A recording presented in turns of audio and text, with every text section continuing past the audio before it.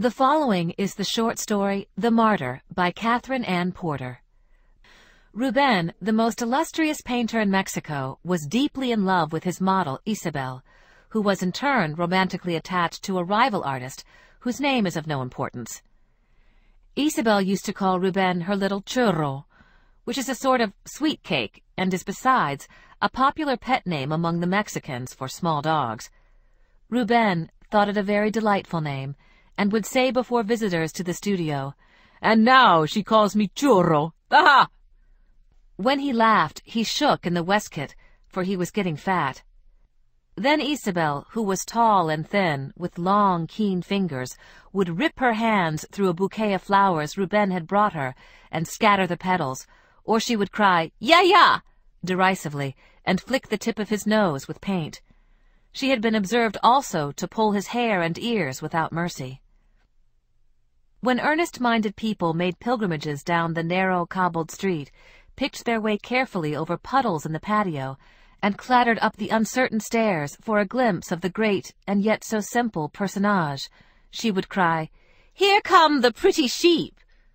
She enjoyed their gaze of wonder at her daring. Often she was bored, for sometimes she would stand all day long, braiding and unbraiding her hair, while Rubén made sketches of her, and they would forget to eat until late.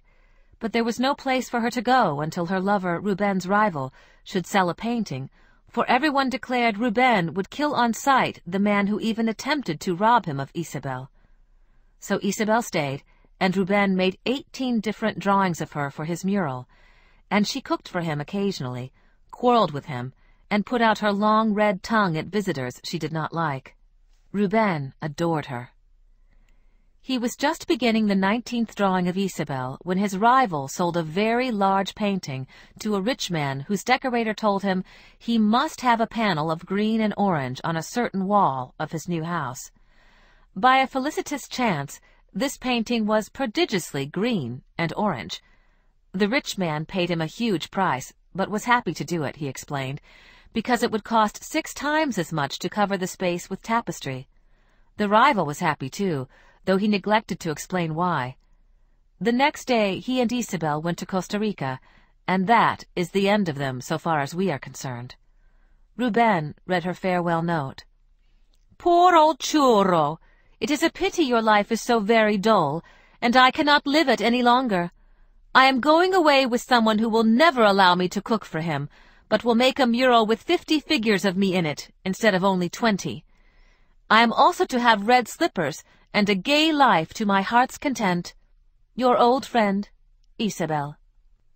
When Rubén read this, he felt like a man drowning. His breath would not come, and he thrashed his arms about a great deal. Then he drank a large bottle of tequila, without lemon or salt to take the edge off, and lay down on the floor with his head in a palette of freshly mixed paint, and wept vehemently. After this, he was altogether a changed man. He could not talk unless he was telling about Isabel, her angelic ways, her pretty little tricks and ways. "She used to kick my shins black and blue," he would say fondly, and the tears would flow into his eyes. He was always eating crisp sweet cakes from a bag near his easel. "See," he would say, holding one up before taking a mouthful, "she used to call me churro, like this." His friends were all pleased to see Isabel go, and said among themselves he was lucky to lose the lean she-devil. They set themselves to help him forget, but Rubén could not be distracted. "There is no other woman like that woman," he would say, shaking his head stubbornly. "When she went, she took my life with her. I have no spirit even for revenge." Then he would add, "I tell you, my poor little angel Isabel is a murderess, for she has broken my heart." At times he would roam anxiously about the studio, kicking his felt slippers into the shuffles of drawings piled about, gathering dust, or he would grind colors for a few minutes, saying in a dolorous voice, "She once did all this for me. Imagine her goodness." But always he came back to the window and ate sweets and fruits and almond cakes from the bag. When his friends took him out for dinner, He would sit quietly and eat huge platefuls of every sort of food, and wash it down with sweet wine. Then he would begin to weep and talk about Isabel. His friends agreed it was getting rather stupid. Isabel had been gone for nearly 6 months, and Rubén refused even to touch the 19th figure of her, much less to begin the 20th, and the mural was getting nowhere. "Look, my dear friend," said Ramon, who did caricatures and heads of pretty girls for the magazines. "Even I, who am not a great artist, know how women can spoil a man's work for him. Let me tell you, when Trinidad left me, I was good for nothing for a week. Nothing tasted properly. I could not tell one color from another. I was positively tone-deaf. That Nina sin vergüenza almost ruined me. But you, amigo, rouse yourself and finish your great mural for the world, for the future, and remember Isabel only when you give thanks to God that she is gone." Rubén would shake his head as he sat collapsed on his couch, munching sugared almonds, and would cry, "I have a pain in my heart that will kill me. There is no woman like that one." His collars suddenly refused to meet under his chin. He loosened his belt 3 notches and explained, "I sit still. I cannot move any more. My energy has gone to grief." The layers of fat piled insidiously upon him. He bulged until he became strange even to himself. Ramon, showing his new caricature of Rubén to his friends, declared, "I could as well have drawn it with a compass, I swear. The buttons are bursting from his waistcoat. It is positively unsafe." But still Rubén sat, eating moodily in solitude, and weeping over Isabel after his 3rd bottle of sweet wine at night. His friends talked it over, concluded that the affair was growing desperate. It was high time someone should tell him the true cause of his pain. But everyone wished the other would be the one chosen. And it came out there was not a person in the group, possibly not one in all Mexico, indelicate enough to do such a thing. They decided to shift the responsibility upon a physician from the faculty of the university. In the mind of such a one would be combined a sufficiently refined sentiment with the highest degree of technical knowledge. This was the diplomatic, the discreet, the fastidious thing to do. It was done. The doctor found Rubén seated before his easel, facing the half-finished 19th figure of Isabel. He was weeping, and between sobs he ate spoonfuls of soft Toluca cheese with spiced mangoes. He hung in all directions over his painting stool, like a mound of kneaded dough. He told the doctor first about Isabel. "I do assure you faithfully, my friend, not even I could capture in paint the line of beauty in her thigh and instep. And besides, she was an angel for kindness." Later, he said the pain in his heart would be the death of him. The doctor was profoundly touched. For a great while he sat offering consolation without courage to prescribe material cures for a man of such delicately adjusted susceptibilities. "I have only crass and vulgar remedies." With a graceful gesture, he seemed to offer them between thumb and forefinger. "But they are all the world of flesh may contribute toward the healing of the wounded spirit." He named them one at a time. They made a neat but not impressive row: a diet, fresh air, long walks, frequent violent exercise, preferably on the crossbar, ice showers, almost no wine. Rubén seemed not to hear him. His sustained, oblivious manner flowed warmly through the doctor's solemnly rounded periods. "The pains are most unendurable at night, when I lie in my lonely bed and gaze at the empty heavens through my narrow window, and I think to myself, soon my grave shall be narrower than that window, and darker than that firmament, and my heart gives a writhe. Ah, Isabelita, my executioner!"